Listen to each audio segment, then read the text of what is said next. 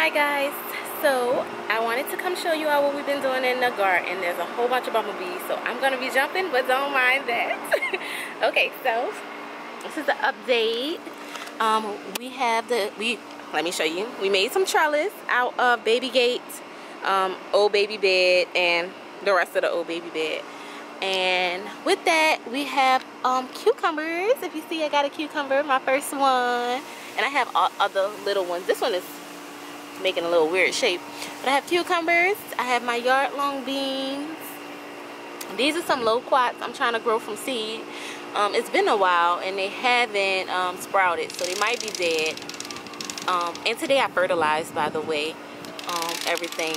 That back there is a yard-long, a loofah. It's doing pretty good too. This is kind of yellow, these yard-long bean seed plant.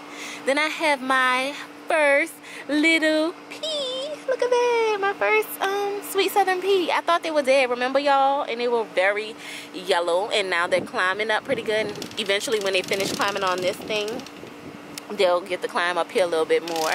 And I have the same one in the back. And then right here is a papaya seed.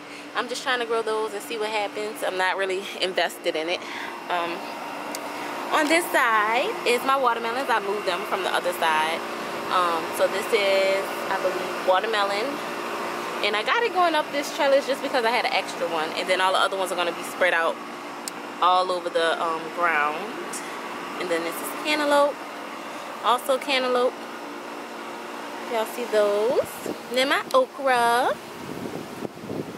And this is another trellis, if y'all want to see. Looks kind of like a soccer goal, but yeah. I'll show y'all a pan view at the end.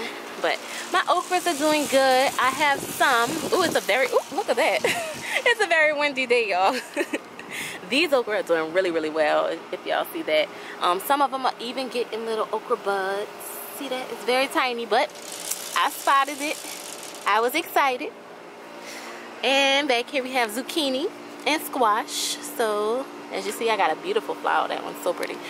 Then we have one real zucchini right there. Then we have my squash. I do have a real squash back there. Y'all see it? It's yellow back there. And that's about it. And back here, let me show you all, because I never show you all my flowers. But these are my flowers. I have my first Zinnia. Look at how pretty, and some buds on the other one. And I have some marigold buds as well. Marigolds are trying to come up. These little babies, y'all, I neglected these poor little things. Look at that ant. Do y'all see that? Let me show you. Let's see.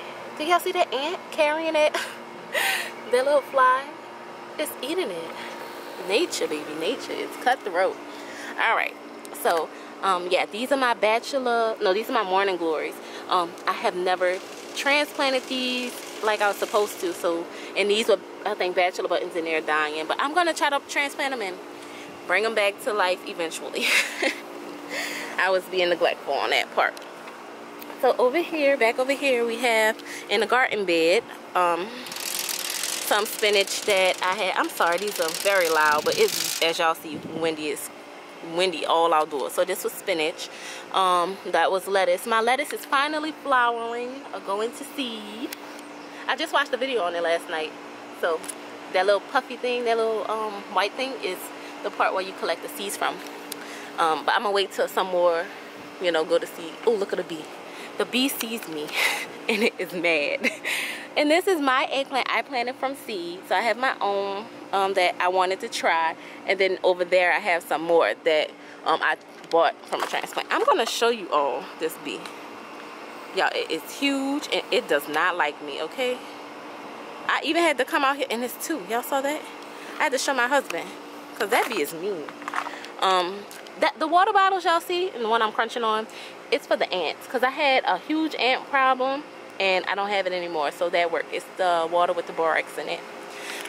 And as you all see, we don't have any, I'm gonna zoom in, we don't have any little stink bugs or anything like that.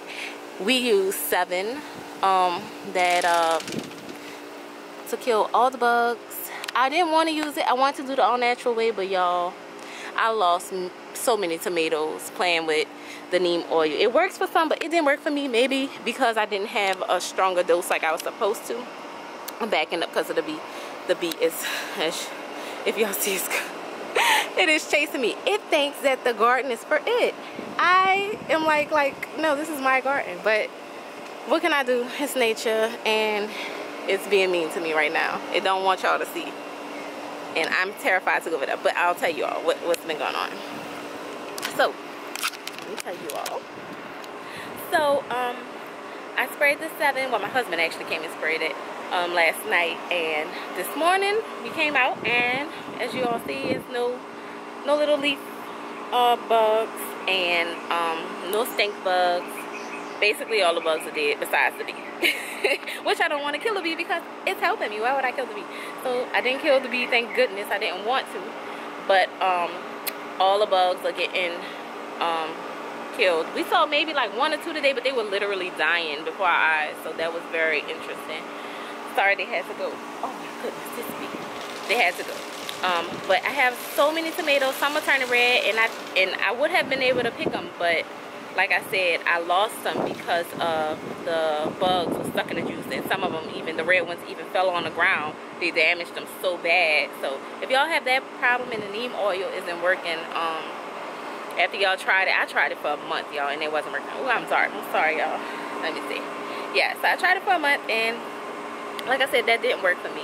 So we got the Sevin spray. We used the spray from Home Depot, the one that you connect to the hose, and that's what we did, and it worked basically overnight. Over there we also have eggplant. We also have and I have so many eggplants, y'all. I'm so excited. I maybe have like 8 eggplants, and I have maybe 3 to 4 bell peppers. I don't know why they're not growing, but I have 3 to 4 bell peppers, so that's still good. I'm still excited to have at least some bell peppers, and that's all that's in the garden bed. I'll show you all these right here. I still have these cantaloupe and watermelon. My cousin-in-law was supposed to come get them. Hopefully she still comes and get them. Y'all, this was not a good place for these flowers. Okay, when it rains right here, it floods, so they all die basically. But that's just marigolds and zinnias. I was gonna put some more flowers on this side and put a bench. I was gonna move all this stuff, so I'll show you. So I was gonna put a bench right here in the middle and 2 flower beds on the side.